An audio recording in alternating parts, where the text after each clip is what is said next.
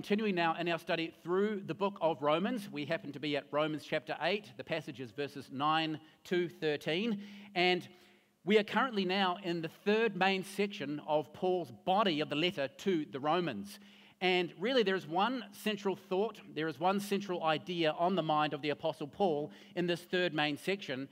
And that main idea, it has to do with the theological truth that we call sanctification. This has been a term or a theological term that we've been using a lot over the last couple of months as we've been studying through Romans chapters 6 to 8. And really, in Romans chapter 6 to 8, this spans this third main section of Paul's letter to the Romans. And really, the one idea, yes, sanctification, but the one central idea that he wants us to understand is simply this. He wants us to understand that God has not only purposed to save our souls, but he has also purposed to change our lives. While it is true that we are saved or that we are justified by faith alone, Paul wants us to understand that a faith that saves will never be alone. He wants us to understand that a faith that saves will always be accompanied with a changed life. And so, how has Paul sought to unravel this truth to us in this third main section of his letter? Well, in chapter 6 of the book of Romans here, after laying out the reality of our new life in Christ, then in chapter 7, after pointing out our human limitations when it comes to bringing about true spiritual transformation, we have now arrived at Romans chapter 8. And in Romans chapter 8, the entire focus is really on the one who brings about true spiritual change within our lives in the first place. Romans chapter 8 is all focused on the third person of the Godhead, who is none other than God the Holy Spirit. And what Romans chapter 8 does is that it provides for us as believers, it provides us with assurance despite of our shortcomings, despite our failings. And we see this when we look at the beginning and the end even of Romans chapter 8. Romans chapter 8 begins with the no condemnation, and then it caps it off at the end with no separation. And everything in between, the no condemnation and no separation from the love of God, everything in between those 2 points, it's all pointing and giving us assurance of spiritual victory. It's all telling us and explaining to us and reminding us that we have victory over the power of sin in the present, but that we will also one day have victory over the presence of sin in the future. In verses 1 to 4, we saw that there is no condemnation in Christ Jesus because the Holy Spirit has applied to us the benefits of Christ's work upon the cross. He has freed us from the power of sin and death. Then last week in verses 5 to 8, we were given a contrast. And there was a contrast between the life of a believer compared to the life of an unbeliever. And really the main point that we were able to draw from that study is that the Holy Spirit fundamentally changes who we are. That when the Holy Spirit regenerates us from within, when he changes our hearts, it's impossible for us to remain the same. And really that brings us right up to today's study of Romans chapter 8, verses 9 to 13. And in these verses, Paul not only wants to remind us of how the Holy Spirit has taken residence within us, but he also wants us to understand that the indwelling Holy Spirit brings to us certainty. Now, in case you're wondering, we are going to see 3 specific ways today in today's study in terms of how the indwelling Holy Spirit brings certainty to us as believers. 3 ways that we can have assurance because the Holy Spirit dwells within us. Firstly, in verse 9 and verse 10, we're going to see that the indwelling Holy Spirit brings us certainty of transformation. That's what we'll see, number 1. Secondly, we're going to see that the indwelling Holy Spirit brings to us certainty of God's ownership. That's in verse 9 and verse 11. And thirdly, we're going to see the indwelling Holy Spirit brings certainty of spiritual victory, and that's in verses 12 and 13. 3 areas of certainty that the Spirit gives: transformation, God's ownership, and spiritual victory. Now, needless to say, a big part of today's study is really going to be focusing on the person and the work of the Holy Spirit, which in his involvement within our lives as believers. And so let us now give our attention to the first part of verse 9 and also verse 10. And this is where we see, first of all, that the indwelling Holy Spirit brings to us certainty of transformation. Notice in your Bibles there, look at how Paul puts it in verse 9. He says, "But you are not in the flesh, but in the Spirit, if indeed the Spirit of God dwells in you." And then jumping down to verse 10. "And if Christ is in you, the body is dead because of sin, but the Spirit is life because of righteousness." And so what are we seeing here? Well, what are we seeing here in these verses? What is Paul wanting us to understand from what it is that he's saying here in verse 9 and verse 10? What is the thought that Paul is wanting to get across in these verses? What is the thought that he's wanting to convey to us 2,000 years later from these verses that he has just written? Well, I think it's clear to see that Paul is wanting to bring certainty to us as believers. After all, leading up to verse 9, what have we seen? We've seen that Paul has been contrasting between the life of an unbeliever compared to the life of a believer. And what have we seen? Well, in verse 5, we saw that the unbeliever's life lives according to the flesh, and they have their mind continually fixed on the things of the flesh. We saw in verse 6 that the carnal, that is the fleshly mind, the fleshly carnal mindset of the unbeliever is death, meaning that it demonstrates that that person is cut off from relationship with God.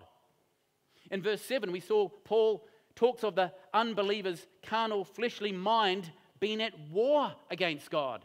His mind is at war against God, and his mind refuses to be subject to the Word of God. And what's more, we saw in verse 7 that that deprived mind is incapable of thinking any differently about God. They're unable, they're incapable. Therefore, as we saw in verse 8 last week, Paul said that the unbeliever, the life who's characterized and patterned after the works of the flesh, they are incapable of pleasing God. But then we get to verse 9, and what does Paul do in verse 9? Well, he switches, doesn't he? He switches from talking about what characterizes the life of an unbeliever, and instead, what does he do? He wants to now bring certainty to us who are believers. Notice again what he says in verse 9. He says, "But you," in other words, talking to believers, not talking about the unregenerate, not talking about those whose heart has not been changed, not talking about those whose lives are characterized and patterned after the works of the flesh, but you, born-again believers, regenerate believers, he says, you are not in the flesh, but in the Spirit, if, a conditional clause here, indeed the Spirit of God dwells in you. Now, what is he saying? Well, he's telling us that we as believers are different. We are distinct compared to unbelievers. And did you notice what the fundamental difference is? Did you notice what condition which brings about this difference between the believer and the unbeliever in the first place? Well, it's really quite simple, isn't it?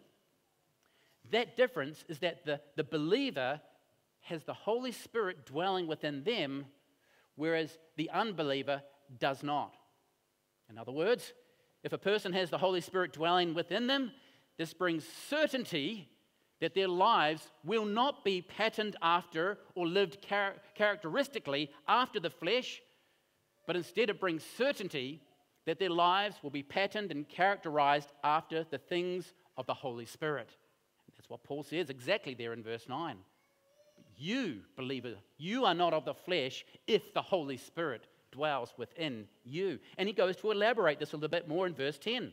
Notice in your Bibles in verse 10, he elaborates it and says, if Christ is in you, the body is dead because of sin, but the Spirit is life because of righteousness. In other words, when a person is in union with Christ, the Holy Spirit brings about an undeniable transformation within their lives. Yes, as Paul puts it here in verse 10, our bodies are dead because of sin. Now, what is he talking about?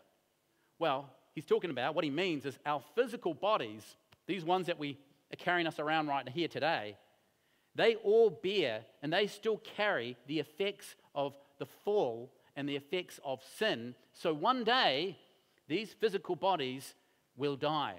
We will die a physical death. But while our outward self is perishing, meaning our outward body here is perishing, Paul makes it very clear here in verse 10 that our inward self is very much spiritually alive and flourishing. Why? Because he says, the righteousness which is from God is now in us by means of the indwelling Holy Spirit of God. That's quite a change, isn't it? It's quite a transformation. Again, Paul tells us that the indwelling of the Holy Spirit brings certainty of spiritual transformation. Now, I think it would be helpful for us at this point in time to just spend a few moments now just to remind ourselves of the actual work of the Holy Spirit within our lives as believers. I think it would be beneficial for us just to refresh our memories of the intimate involvement of the third person of the Godhead, the Holy Spirit, how involved and exactly how involved he is on a not only historically but on a day-to-day basis in transforming us from within. Because I don't know about you, but sometimes I can become somewhat forgetful. I can become forgetful of just how actively involved the Holy Spirit is within my present life. And I don't think I'm the only one. You see, sometimes it can be very easy for us to understand the biblical theology of the Holy Spirit. We just have to grab our systematic theology textbook, don't we? And we read through that and you go, wow, in an evening, I've sat down and I've now intellectually, academically understood what the Bible teaches concerning the Holy Spirit. So sometimes we can understand the biblical theology of the Holy Spirit, but what we can sometimes do as believers is we can sometimes unknowingly overlook the present reality of the Holy Spirit. You ever felt that before? You ever experienced that before? I know I have. You understand the third person of the Godhead theologically, academically, intellectually, but sometimes failing to recognize his work here as a present reality. So let's now just take a few short moments by way of reminder. And I know that for some of us, maybe I'm just preaching to the choir. Maybe there's some of us that go, I know the work of the Holy Spirit. Now, I'm not asking today, do you know it intellectually or academically or even theologically? I want us to try to take a look at this with fresh eyes and go, this is the God himself that is in us right now, working actively, and I want us to try to see the present reality of the Holy Spirit more clearly within our lives as well. Let's let Scripture do this for us. For starters, where does the Holy Spirit's work practically within our life actually start? Well, it began with regeneration. It began when God the Holy Spirit came in and he changed our hearts and he made us spiritually live from within. Titus chapter 3 verses 4 and 5 says, but when the kindness and love of God our Savior toward men appeared, not by works of righteousness which we have done, but according to his mercy, he saved us. How so? Through the washing of regeneration and renewing of the Holy Spirit. That was the entry point. That is the time when God, the Holy Spirit, came into our lives. He regenerated us. He made us born again. And then having regenerated us, having enabled us to be born again, as we call it, the Holy Spirit continued his work. And that work looked like bringing conviction to our sinful state. Jesus speaks of the Holy Spirit's convicting work in John chapter 16, verses 7 and 8. And this is where he says, nevertheless, I tell you the truth.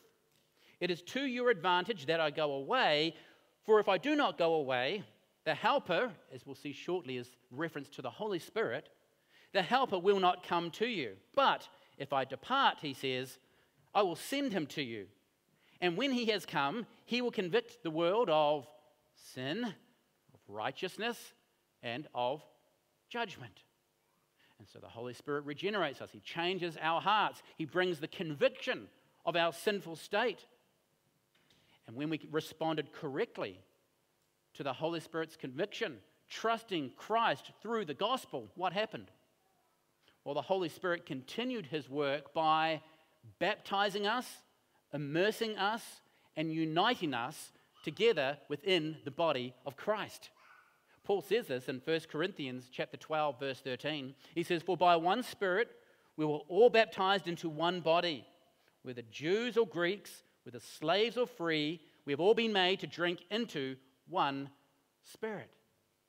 And so having been united together, having been brought into the body of Christ, the Holy Spirit there has set up permanent residence within us, dwelling within our physical bodies. We're told this in 1 Corinthians chapter 3, verse 16.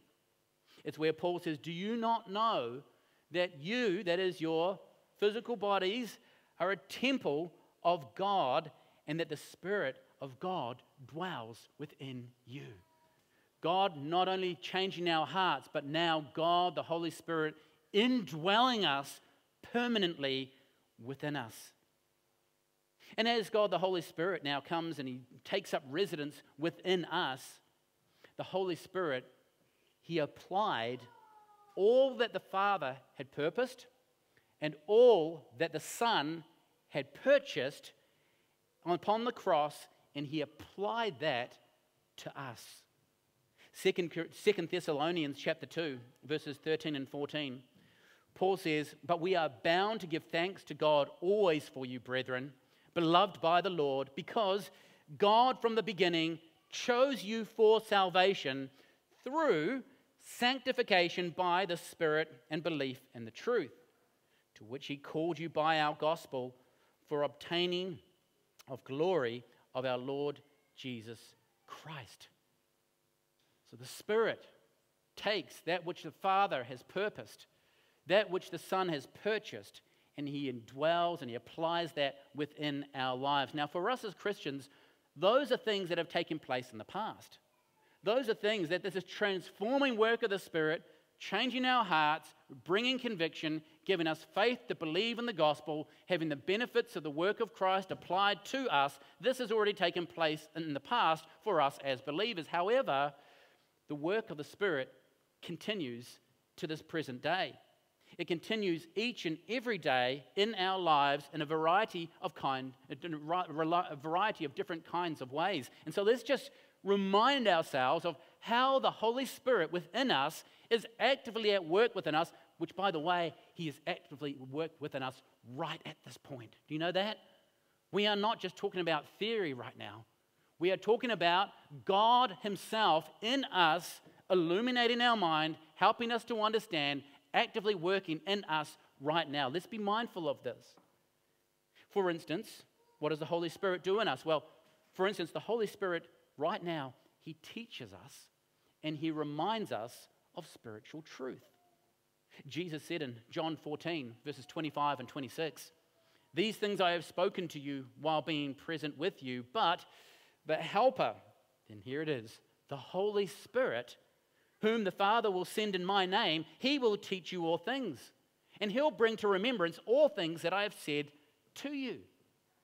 But in addition to teaching us and reminding us of spiritual truth, the Holy Spirit also helps us, and he continually points us to the Lord Jesus Christ. Jesus says in John 14, 16 and 17, "I will pray the Father, he will give you another helper, that he may abide with you forever. The Spirit of truth, whom the world cannot receive, because it neither sees him nor knows him, but you know him, for he dwells with you, and he will be," where? "In you." He says also about the help and the testimony of the Spirit pointing us to Christ in John 15, verse 26. And Jesus says, "But when the Helper comes, whom I shall send from the Father, the Spirit of truth, who proceeds from the Father, he will testify of me." He points us to Christ. He illuminates our mind to Christ. But in addition to helping us spiritually, we also see from Scripture that the Holy Spirit illuminates, that is, makes alive, makes us aware of spiritual truth. He brightens, He shines a torch on spiritual truth so that we can see it, that we can understand it, that we can comprehend it. We see this in 1 Corinthians chapter 2, verse 10, and Paul says, but God, talking about deeper spiritual truths, Paul says, but God has revealed them to us through his Spirit. For the Spirit searches all things, yes, the deep things of God. For what man knows the things of man except the Spirit of man which is in him? Even so, no one knows the things of God except the Spirit of God. In other words, it is a prerequisite for someone to truly grasp spiritual truth. It is a prerequisite for them to first have the indwelling Spirit and the illumination of the Spirit within them. Now, he says in verse 12, now we have not received the spirit of the world, but the Spirit who is from God, that we might know the things that have been freely given to us by God. And then he finishes in verse 13 by saying, these things we also speak, not in the words which man's wisdom teaches, but which the Holy Spirit teaches, comparing spiritual things with spiritual. So, we begin to see this, aren't we? We're seeing the way that the work of the Holy Spirit is presently in taking part within our lives. But not only has the Holy Spirit illuminated our thinking so that we can grasp and understand spiritual truth, the work of the Holy Spirit also involves empowering us to be effective witnesses for Christ. Acts chapter 1 verse 8, Jesus says to his disciples, but you shall receive power when the Holy Spirit has come upon you, and you shall be witnesses to me in Jerusalem and in Judea and Samaria and to the ends of the earth. But in addition to empowering us to be able to be effective witnesses, the Holy Spirit just brings about a spiritual strength. We're talking about a strength, an inner strength. Oftentimes we know what it feels like to be weak, don't we? There are seasons in our life where we just can't put our finger on it, but we just feel weak in and of ourselves. The Holy Spirit strengthens us in that. Because listen to what Paul says in Ephesians chapter 3, verses 14 to 16. He says, for this reason, I bow my knees to the Father of our Lord Jesus Christ, from whom the whole family in heaven and on earth is named, that he would grant you, according to the riches of his glory, to be strengthened with might through his Spirit in the inner man. We see what he's saying, don't we?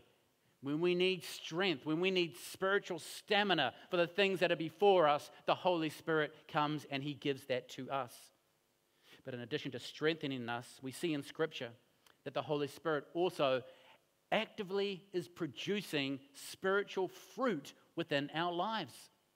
Galatians chapter 5, verses 22 to 23. But the fruit of the Spirit, in other words, what the Holy Spirit produces in our lives that will become more increasingly seen within our lives as Christians, is love, joy, peace, long-suffering, kindness, goodness, faithfulness, gentleness, self-control.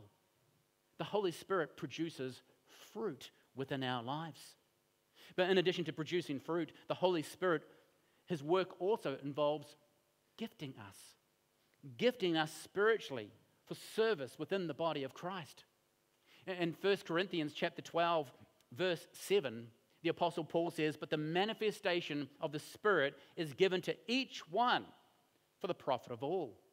And then he goes and lists some types of spiritual giftings that God gives, and then he says in verse 11, but one and the same Spirit works all things, distributing to each one individually as he wills. Now, my friends, there are other ways in which the Holy Spirit works within our lives. He seals us, he guarantees us, he provides us certainty of glorification, he provides us certainty of a future resurrection of our bodies, and we're going to get to those very shortly. But for now, hopefully we can see that the Holy Spirit is not merely a passive bystander when it comes to our lives as believers. Hopefully we can see here that the Holy Spirit is not uninvolved. He's not an uninvolved onlooker when it comes to his involvement within our lives in terms of bringing about transformation. But hopefully we can see here that the Holy Spirit is continually And I would argue right at this very moment, for us as believers, he is continually at work within us, and he is actively involved in bringing about spiritual transformation. I mean, think about it for a moment.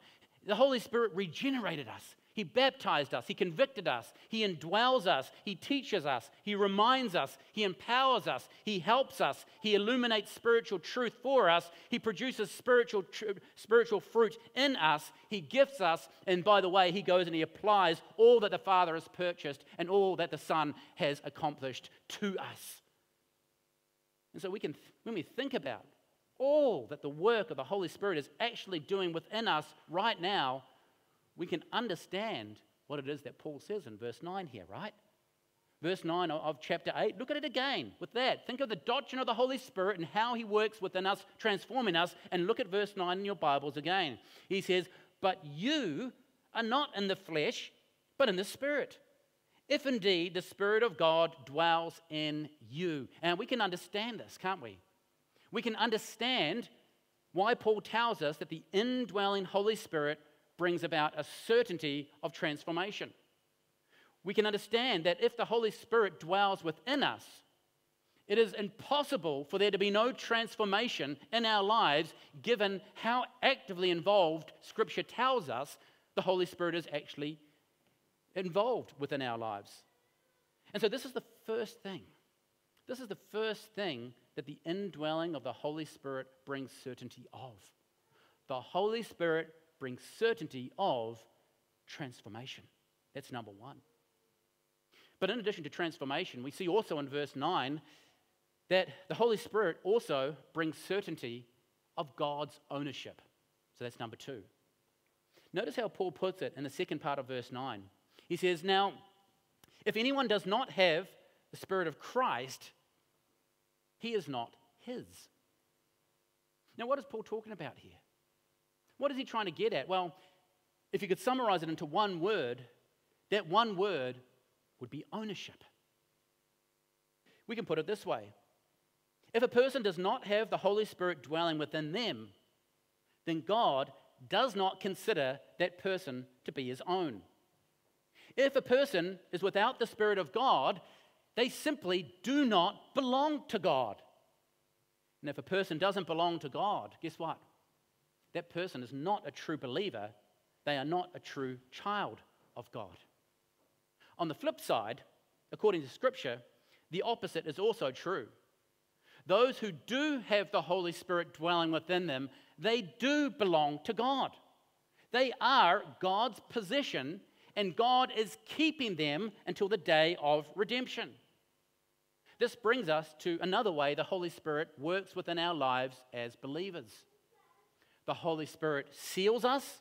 That is, the Holy Spirit comes to dwell in the believer, and God at that point puts his mark of ownership on us as being truly his. Now, I want us to see this in the Scriptures ourselves. Ephesians chapter 1, verses 13 and 14. I want us to see what the Holy Spirit does, putting his seal or God's mark of ownership upon our lives when he comes to indwell us. It says in Ephesians 1, verses 13 to 14, "In him, Christ, you also trusted, after you heard the word of truth, the gospel of your salvation, in whom also having believed you were sealed with the Holy Spirit of promise, who is the guarantee of our inheritance until the day of redemption of the purchased possession, to the praise of his glory." Paul summarizes it in 2 Corinthians chapter 1, verse 22, similar kind of thing. He says, "Now he who establishes us with you in Christ has anointed us as Christ,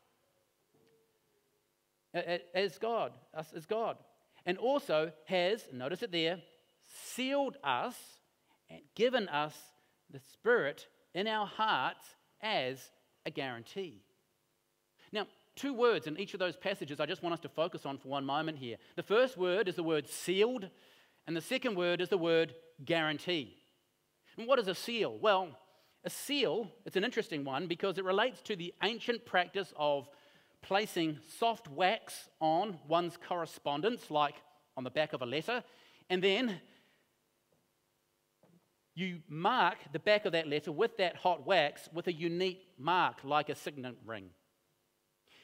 It was the seal of a signet ring. This is what that would do. It would mark ownership, and it would mark the originator of correspondence. And maybe we've seen this on old movies. Maybe we've seen, a king, a governor, an official of some sort. They're writing a letter. They get that letter. They fold it up. They pop it inside an envelope. They flip the little cover over. And in order to seal that thing, what do? They pour a bit of hot wax on the back, which seals the cover, and it seals to the letter itself, to the envelope itself. A bit of wax goes on there, and then what happens after that bit of wax goes on there? Well, the wax then actually goes ahead, and the wax actually provides the means in order for the person to actually go and put their signet ring on there and be able to press it in, and then the wax dries, and then what you're left with is the mark of the official's ring. Now, what does this do? What does it do when someone actually goes ahead and does this? Well, it marks ownership. It marks authenticity. What that seal did is that it provided security and protection that the letter hadn't been opened, the letter hadn't been tampered with. But you see, what that seal did, that seal, it also symbolized authority. For instance, if you received correspondence, which included a seal from a king, you got a letter with the seal of a king on there, a governor, some other kind of official, well, you know that it carried weight. Whatever was in that letter, it carried weight of the authority of the official themselves. That is the word sealed that Paul uses in terms of the work of the Holy Spirit. But the other word is the guarantee. And what is a guarantee? A guarantee is just a down payment, a financial down payment, or a deposit that was given in good faith that the remaining payment would come at a future time to actually finish off the business transaction.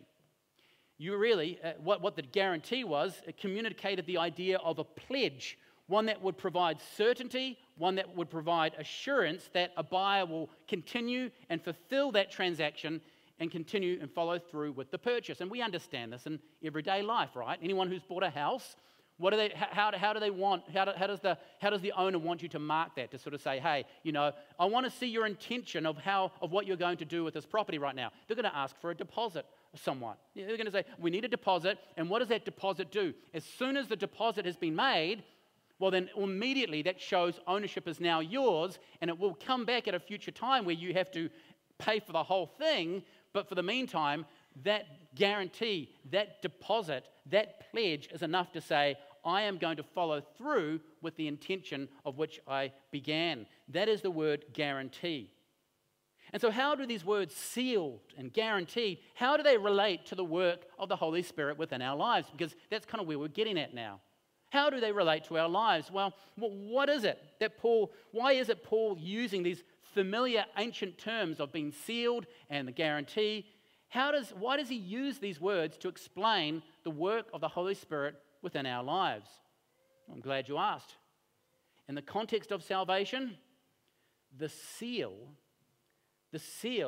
points to God's ownership of the believer.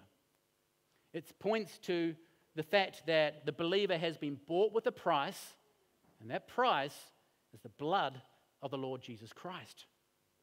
When the Holy Spirit comes to indwell a believer, it is an actual seal in the sense of authenticating that person as being a true child of God. Now, the immediate purpose of the seal is to identify those who are going to one day receive the full benefits of salvation at their future resurrection. Being sealed by the Holy Spirit gives us certainty of the ultimate outcome of our salvation. It reminds us that our future is secure. But not only has the Holy Spirit sealed our lives as believers, we've seen in both of those passages, he also guarantees it. It is God's guarantee. The Spirit comes to dwell within us. It is a guarantee that he is ultimately and will one day fulfill that promise of eternal life. The indwelling of the Holy Spirit is God's own pledge. It's God's own down payment. It's God's own deposit, which certifies, which provides assurance that what God has begun, he will see that through to completion. In other words, if God has sealed us with the Holy Spirit, it is the guarantee that he will see us through until salvation is complete with him one day in heaven. Now, if you look down to verse 11, Paul elaborates on this a little bit here. He explains that God's ownership over us by the Holy Spirit, it gives us certainty of future glorification.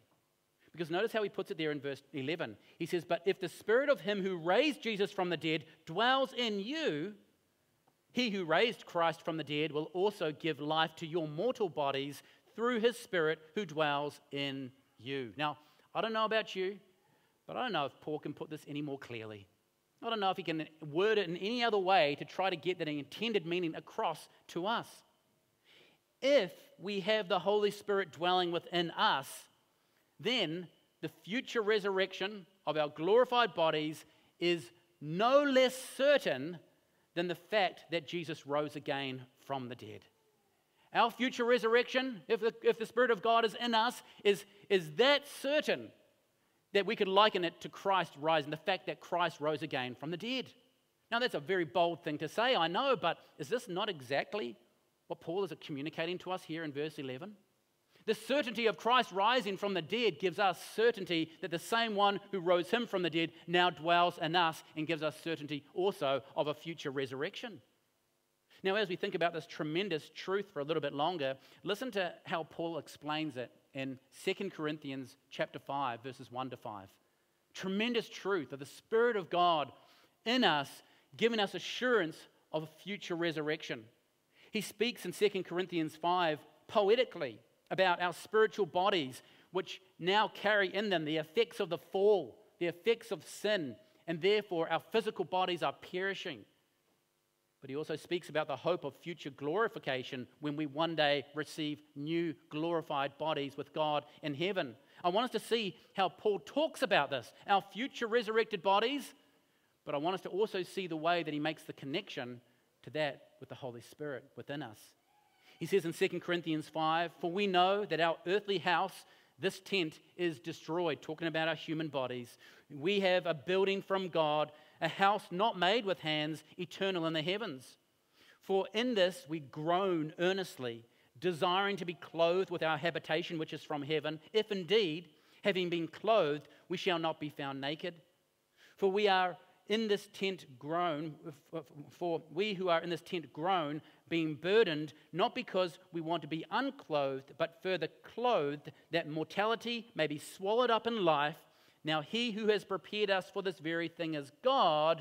And then notice what he says there about this future resurrection, "who also has given us the Spirit as," what? There it is, "as a guarantee, as the deposit, as the down payment." Our future glorification is certain because of the indwelling presence of the Holy Spirit within us. My friends, that is good news. That is tremendous news. What have we seen so far? Well, we've seen the indwelling Holy Spirit brings about certainty of transformation. That was number one. We've seen that the indwelling Holy Spirit brings about certainty of God's ownership, which, by the way, gives us assurance for the future. And this leads us to a third and final way in which the indwelling Holy Spirit brings certainty, and that is, he brings certainty of spiritual victory. Because notice in verse 12 there, Paul begins with the word therefore. Do you see it there in your Bibles? He says therefore. In other words, in light of all the truths about the indwelling Holy Spirit that has just been communicated, in light of all that the Holy Spirit does within your lives, he goes on to say in verse 12, "Brethren, we are debtors, not to the flesh, to live according to the flesh. For if you live according to the flesh, you will die. But if by the Spirit you put to death the deeds of the body, you will live." Now, for the very first time in chapter 8, we see here that Paul issues a call to action. For the very first time in this chapter, we come to the realm of practical application. Up until this point, we have been given general description of the believer, including the character of a believer, including the position of a believer. But here, Paul explicitly states the doctrine of sanctification, and he tells us exactly how we become sanctified, what our involvement is. In these verses, Paul urges us to wage the battle against the presence of indwelling sin with the new lives that God has granted to us, which have been enabled by the Holy Spirit. Notice in verses 12 to 13, Paul does not say, let go and let God. He doesn't say that, does he? As though our spiritual growth does not require any participation on our part. But instead, what does he say? Well, he exhorts us to put to death the deeds of the flesh. He tells us to mortify our sin through the strength of the new nature which God has brought about by the Holy Spirit who dwells within us. In fact, notice in verse 12 that Paul uses the word debtors. In other words, he's saying, we owe it to God. We owe it to God to live according to our new natures. We are obliged to yield to the Holy Spirit's influence and to crush the remaining sin which still works and is still present within our lives. We could put it this way. On the basis of the tremendous privilege that God has granted to us in Christ, on the basis of the indwelling Spirit within us, which motivates us by this future hope of a future resurrection, guess what? We have a present responsibility. We have a present obligation to fulfill. We have a present responsibility and obligation. And by the way, we don't owe anything to our flesh, right? What does he say? We are debtors to God. Not according to the living to the flesh. My friends, we owe nothing to our sinful flesh. We owe our sinful flesh. We don't owe our sinful flesh anything. I mean, think about it. Why on earth would we give in to those fleshly desires by the remaining indwelling presence of sin? Why would we give in to those desires? Why would we give into our flesh, given that our flesh has done nothing for us apart from preparing an eternity of everlasting torment in hell if it wasn't for the grace of God? Why would we give the indwelling presence of sin any space within our lives? Why would we yield to it in any way, given all the flesh has done has just led us to a path of destruction? As believers, we are debtors to, and we are obligated to, live in a way that God has purposed us to live and enabled us to live by the indwelling presence of God. Now, my friends, we hear this strong call to action that we are to put to death the deeds of the flesh, that we're not to owe our flesh anything, but we're obliged, we're debtors to God and the new life that He's given to us. But some of us want us to understand here, this is certainly not a cold, impersonal, legalistic obligation. We don't like that sometimes, do we? We hear something that we have to do, something that we are to act upon as Christians. Oh, it sounds legalistic to me. It sounds like law to me. I'm not under the law. It means I do whatever I want. My friends, this exhortation to holiness, this is not some sort of cold, impersonal, legalistic obligation. But instead, being motivated by the love of God and by the grace of God, this is an obligation which we should view as our reasonable service. Being motivated by the kindness of God and the mercy of God, how much kindness and mercy He has shown you and I, we are to then take that and walk worthy of the calling with which we have been called. My friends, there is nothing impersonal or cold or legalistic about that.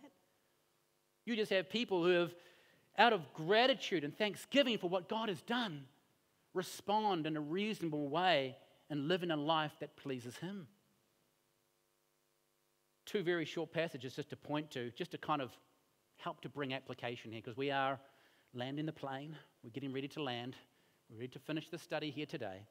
And so what we're doing now is we're just trying to bring the study to a close. We're trying to apply the exhortation that Paul's given to us in verses 12 to 13. We've looked at the transformation of the Holy Spirit and God's ownership because of the Holy Spirit. Now we're talking about spiritual victory. We're talking about being debtors to God. And we want to really apply this now to our lives. And so let's think about this. Ephesians chapter 4, verse 30 is one of the two passages I just want to end on. Paul says here, "Do not grieve the Holy Spirit of God, by whom you are sealed for the day of redemption." Do you see familiar wording when Paul talks about the Holy Spirit sealing us for the day of redemption? But notice the instruction that Paul actually gives here. He says, "Do not grieve the Holy Spirit of God." Now, what is he saying? Well, as the third person of the Trinity, he's telling us that God, the Holy Spirit, has the ability to feel emotion. And what's more, going by what Paul is saying in this verse, it is possible for us as believers to cause grief to the Holy Spirit. How? By failing to deal correctly with the sin in our lives. That's how. The word grieve, in case you're wondering, it means to cause sorrow, to cause pain, to cause unhappiness, to cause distress. My friends, here's the bottom line. The Holy Spirit within us is not unfeeling or untouched or unaffected when it comes to the sin within our lives. What this means is that if we are giving into the temptations of our sinful flesh, the question must be asked, well, I should say, the question is not only to be asked, what am I doing to myself? But if we're giving into the temptations of our sinful flesh, the question must also be asked, what am I also doing to God? What am I doing to myself? What am I doing to my life by giving in to that which has done nothing for me? What am I doing giving into that? What does that mean for me? But what am I also doing to God? Ephesians chapter 4:30 is the first passage. A second, in light of Paul's instruction in Romans 12 and 13, second passage I just want us to just finish on here is 2 Corinthians 6, verses 19 to 20. A familiar passage to us. Paul says, "Or do you not know that your body is the temple of the Holy Spirit who is in you, whom you have from God, and you are not your own? You've been bought with a price. Therefore glorify God in your body and your spirit, which are God's." We're seeing ownership again, aren't we? An obligation as a result of ownership. Do we see how Paul exhorts us to live holy in these verses? He reminds us of the indwelling Holy Spirit within us. He reminds us the Holy Spirit has taken residence within us. He reminds us that this is only made possible because of the immeasurable price that God himself has paid on our behalf to make us his own, bought with the blood of Christ. And it's in light of that truth, in light of the truth that we are now God's purchased possession, in light of the truth that God is now ours and he is ours and we are his, in light of that truth, it is only right that we use the lives that God has given to us to glorify God, the one who paid so dearly for our salvation. Now, of course, when Paul calls us to action in verses 12 to 13 of Romans 8, the only reason he's actually doing this, the only reason he can call us to action, to sanctification, I guess you could call it, the only reason he can do this is because he knows it is possible for this to actually happen in the first place. The only reason that Paul exhorts us to not give in to the flesh, but to be a debtor to the Spirit, is because he knows that the indwelling Holy Spirit is within us, and with his help, there can be certainty of spiritual victory. That is the only reason why he exhorts us in the first place. My friends, as we bring this study now to a close, let us think on the things that we have covered today. As we bring this study to a close, let us be reminded and meditate on the things that we have looked at from God's word today. And as we think about of today's study and as we bring it to a close, may these truths be ever within our prayers. What have we seen? We have seen that the indwelling Holy Spirit brings to us certainty. He brings us certainty of transformation. We've looked at all the passages that talk about the work of the Holy Spirit within our lives, not as an impersonal bystander, but someone who is presently active. We've seen, secondly, the Holy Spirit brings about certainty of God's ownership, sealed, guaranteed, giving us assurance both in the present and in the future. And we've also seen that the Holy Spirit brings about certainty of spiritual victory. We can look at verses 12 and 13 as we have this morning, and we can see the exhortation of the Apostle Paul, and we can say we know that this is possible. We know that this is possible because the Holy Spirit has enabled us to have victory over the remaining presence of indwelling sin within our lives. It gives us certainty. And we remind ourselves of the truths. I'm not going to give into the flesh because I don't want to grieve the Holy Spirit within me. I'm not going to give into the flesh because I have been bought with a price. Therefore, I am to glorify God in my body, which, by the way, belongs to Him. My friends, let us think on these things. Let us apply these truths, not just in a theological way, but let us apply these truths and think about how they apply to the sin that you're struggling with right now. Think about it for a moment. What is the sin that you are struggling with right now? What is the difficulty that you keep on coming up against? What is the thing that keeps on coming to mind every week when you're at the time of communion and you're told to confess your sin? What is that recurring thing that you just see that seems to be within your life? My friends, apply the truths that we've seen here today to that. Be assured of spiritual victory over that. God has given you every single resource that He needs, and we don't need to give into that. God working in us yielding to Him, us utilizing the means of His sanctification, being in the Word, being in prayer, being here at church like we are today. God has given us everything that we need. My friends, remember, you owe your sinful flesh nothing, because all your sinful flesh has made you head for hell. But by God's kindness, His grace, His love, His mercy, He has made you His own. And so let us take heed of the instruction that we see here today. Let us live lives that are pleasing, that are glorifying to God. And my friends, we can only do this with the help of God Himself. So let's pray and ask Him for that. Father, thank You for Your word today. We ask for Your help. We ask for the things specifically in our lives that are difficult for us to overcome. We realize that the presence of sin can feel as though it has power, and Satan often tempts us to think that we are powerless against that presence of indwelling sin. But we pray that we would override that fear with faith this morning, that we would trust what Your word says is true concerning the third person of the Godhead who now dwells within us. We ask for that transformation. We ask for the assurance of Your ownership, and we ask for the present reality of that spiritual transformation. In Jesus' name we pray. Amen.